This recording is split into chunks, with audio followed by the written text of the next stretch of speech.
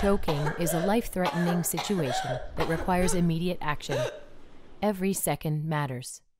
If someone is effectively coughing, they are not choking. Encourage them to keep coughing and stay with them.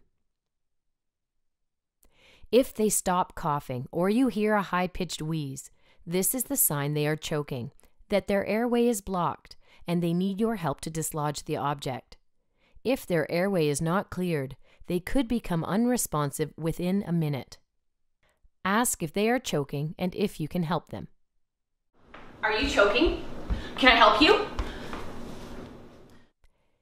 Immediately instruct them to lean forward. Support them and administer up to 5 back blows in the center of the back between the shoulder blades. You need to generate enough force to produce an artificial cough, which will hopefully dislodge the object that is stuck. If the object does not come out after 5 back blows, begin administering 5 abdominal thrusts. Place your foot between their feet. Locate their hips. Make a flat fist and place just above their belly button and below their rib cage. Begin to pull in and up with enough force to produce an artificial cough. Stop if you see an object come out or you begin to hear them coughing or speaking again. Are you okay? Encourage them to sit down and relax.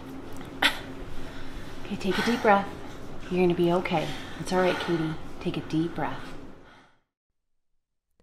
Don't hesitate to call 911 or seek medical attention if you are concerned there is any remaining airway issue or if they are experiencing any discomfort from the back blows or abdominal thrusts afterwards.